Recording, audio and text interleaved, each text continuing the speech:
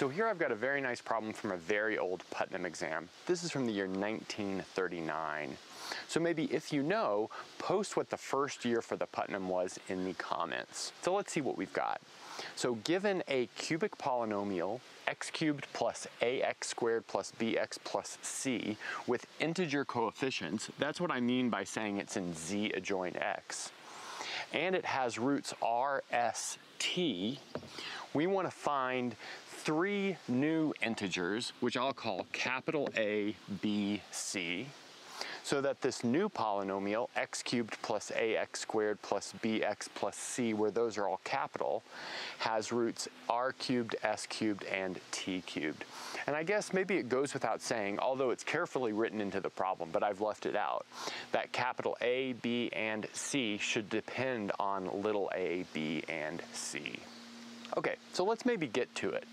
So taking this with the fact that the roots are r, s, t, that tells us that this equation, x cubed plus ax squared plus bx plus c equals 0, has solutions given by r, s, t. And by solutions, I mean if we plug x equals r, x equals s, or x equals t into this equation is satisfied. But now we can make a little bit of a transformation. We can replace x with the cube root of x, and let's see what that does to the roots. So that's going to give me a new equation. It's no longer a polynomial equation, it's like a radical equation. We've got x plus ax to the 2/3 is how I'll write it, plus bx to the 1/3 plus c equals 0, has solutions r cubed, s cubed, and t cubed. And how do we know it's r cubed, s cubed, and t cubed? If we plug r cubed, s cubed, or t cubed into the second equation, it will collapse to the first equation where r, s, and t have been plugged in. So that means it has been satisfied. But we've got a problem here. This is no longer a polynomial equation. It does have the correct roots, but it's not a polynomial equation. So what we need to do is manipulate this until it's a polynomial equation. Well, obviously we could start cubing things to get rid of these cube roots, but we should take advantage of the fact that x and c are already in the correct form. In other words, they are polynomial type objects. So maybe we'll move them to the other side of the equation. So let's do that. We'll have ax to the 2/3 plus bx to the 1/3 is equal to minus x minus c. So that means this equation also has solutions given by our r cubed, s cubed, t cubed, because it's a simple like reorganization of our second equation. And now we can maybe cube both sides of this and see what happens. Okay, so let's cube this left-hand side and cube the right-hand side. Okay, so let's get to multiplying these out, which we'll do with just a simple binomial expansion. So multiplying this one out, we'll have a cubed x squared, that's this term squared, and then plus 3a squared b x to the 5/3. So that'll be x to the 2/3 squared times x to the 1/3. Then we'll have plus 3ab squared x to the 4/3. So that's x to the 2/3 times x to the 1/3 squared.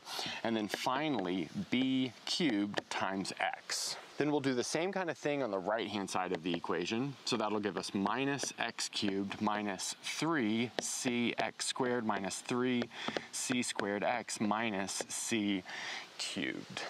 Okay, so it looks still problematic. We have polynomial term here, here, and then all on the right-hand side, but these terms right here look like they still include rational exponents. But we'll see that we can simplify those. So let's first factor some stuff out. So we can factor a 3ab times x out of this. But if we do that, we're left with a times x to the 2/3 plus b times x to the 1/3. And that's actually really good news, because from this step up here, we see that this object is equal to minus x minus c. So that means we can replace all of this right here with 3 times a times b times x minus x minus c. Okay, so let's maybe get rid of this and we'll start at that point.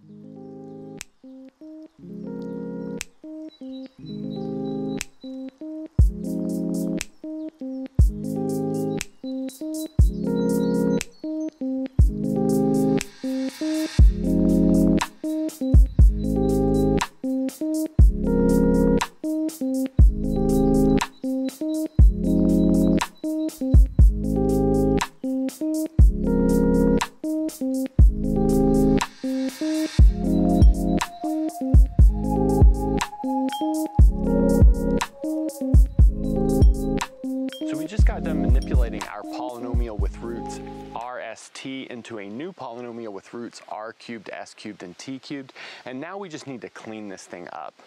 So let's move all of this right-hand side to the left-hand side and then start combining like terms. So we'll have x cubed, that's like our highest order term, and then let's see what our x squared term is. So we'll have a from here, and then we'll have a minus 3ab from this term hitting this, okay? And then we'll have a plus 3c from this guy over here moving to the left-hand side of the equation. So that's our coefficient of x squared. So now let's see what our coefficient of x is. We'll play the same kind of game. We'll have a minus 3abc from this multiplying through here. We'll have a plus b cubed. Oh, and I just realized this should have been a cubed, so let's add that in there. And then we'll have a plus 3c squared. So that's our coefficient of x. We get that last term from moving this over. Now let's see what our constant term is.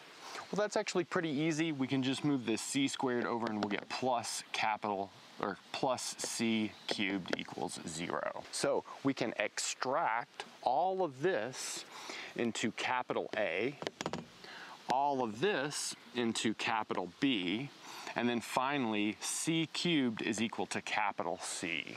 And that finishes off what the problem is asking us to find. And that's a good place to stop.